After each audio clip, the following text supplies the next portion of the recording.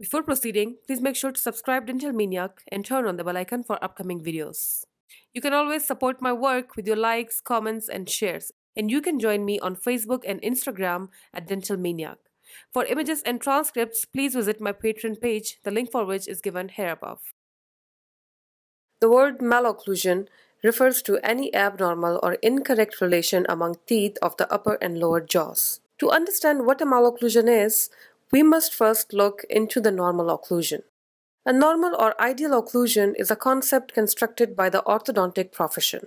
More than 100 years ago, Edward Engel introduced the first clear and simple definition of normal occlusion that states the upper first molars are the key to occlusion, and the upper and lower molars should be related so that the mesiobuccal cusp of the upper first molar occludes in the buccal groove of the lower first molar. If the teeth are arranged on a smoothly curving line of occlusion and this molar relationship exists, then normal occlusion would result. By smooth curving line of occlusion, it simply means having all teeth well aligned and in proper position so that the line of occlusion that runs from the occlusal surfaces of posterior teeth and the incisal edges of anterior teeth is a smoothly curved line. Engel's classification is based on the relative position of the maxillary first molar.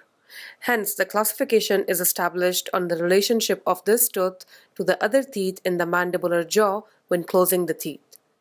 If the first molars were missing, the canine relationship is used instead. In a normal class 1 canine relationship, the upper canine's mesial incline lands on the distal incline of the lower canine. Similarly, the distal incline of the upper canine collides with the lower first premolar's mesial incline. To make life easier, let's just say that the maxillary canine cusp tip lies in the occlusal embrasure of the mandibular canine and first premolar. Let's look into the Engel's three classes of malocclusion. In Engel class 1, which is the most common type and accounts for about 70% of the malocclusions, the molar and canine relationship resembles what we have already seen in normal occlusion except for the misaligned or malplaced anterior teeth, resulting in either crowding or spacing of the teeth. The patient in class 1 malocclusion will have an almost straight facial profile. Engel's class 2 malocclusion is a post-normal occlusion, also known as a distal occlusion, as there is a distal relationship of the mandibular first molar compared to the maxillary molar. To be precise, it is defined when the mandibular teeth are distal to the maxillary teeth. The mesiobuccal cusp of the maxillary first molar lies anterior to the buccal groove of the mandibular first molar. This anterior position of the maxillary first molar should be at least half a cusp. The patient will have a convex facial profile.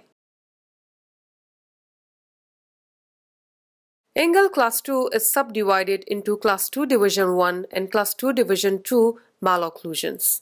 In class 2 division 1, the maxillary incisors are proclined, and this accounts for 90% of class 2 malocclusions. In an Engel class 2 division 1 malocclusion, if the overjet is over 6 mm, it is counted as great, and anything above 9 is considered extreme. The maxillary canine cusp tip will also lie anterior, that is, in between the mandibular canine and lateral incisor. The remaining 10% of Engel's class 2 are division 2, which involves retroclined maxillary incisors. In Engel class 3 malocclusion, known as prenormal or mesio-occlusion, is a malocclusion in which the mesiobuccal cusp of the upper first molar is posterior to the mandibular first molar's mesiobuccal groove. Or let's just say the mesiobuccal cusp of the maxillary first molar lies in the occlusal embrasure of the lower first and second molar. In cases of Engel's class 3 malocclusion, the overjet is often reversed, which is less than 0 mm, implying an anterior crossbite. The patient will have a concave facial profile.